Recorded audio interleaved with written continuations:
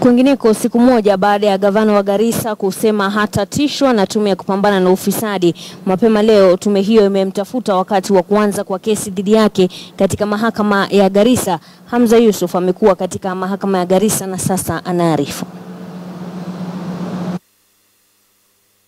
Let them give me the date bila kuni ati wanifukuze ama wanifuatilie. I have nothing to hide.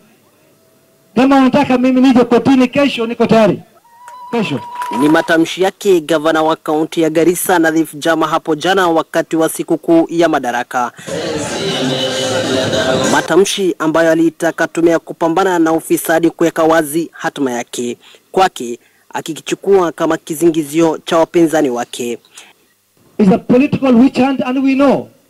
Na Wakenya wanajua na wakazi wa Garissa wanajua.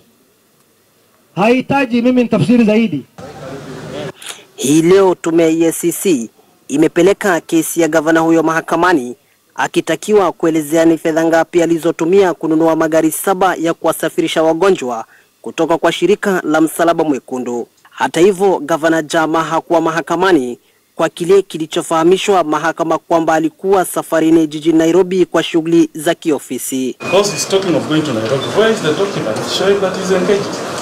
We have not been shown anything. What do we believe?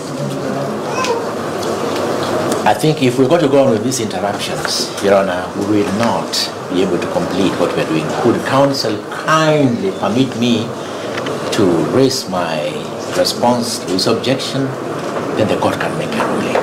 The only problem is public engagements for now, for the benefit of the people of Garissa. This court ought to understand. Your Honor, we are praying that a warrant of arrest do issue to compel attendance of the accused person. Upande mwingine kizimbani ni Mohamed Hassan Mohamed, Sofia Mohamed, Jawahir Kainan, Abdi Sahal Ali, Rahmadeko, Mohamed Hassan Mohamud almaarufu Mseveni. Wote hawa wakiletwa mbele ya mahakama kwa tuhuma za kutumia vibaya madaraka yao kwenye kamati ya utoaji zabuni katika kaunti ya Garissa. I do not have jurisdiction to handle this matter. I'm not gazetted to handle anti-corruption matters. The court that is mandated to handle anti-corruption matters is not sitting.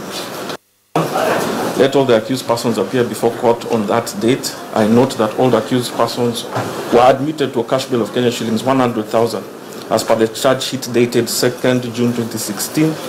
The status quo can be maintained since I do not have jurisdiction in this matter. So let all parties appear. Kinachosubiriwa sasa ni iwapo gavana Nadhif atajitokeza tarehe 15 mwezi Juni ambapo kesi hiyo itaanza kusikizwa. Hamza Yussuf, KTN News, Garissa.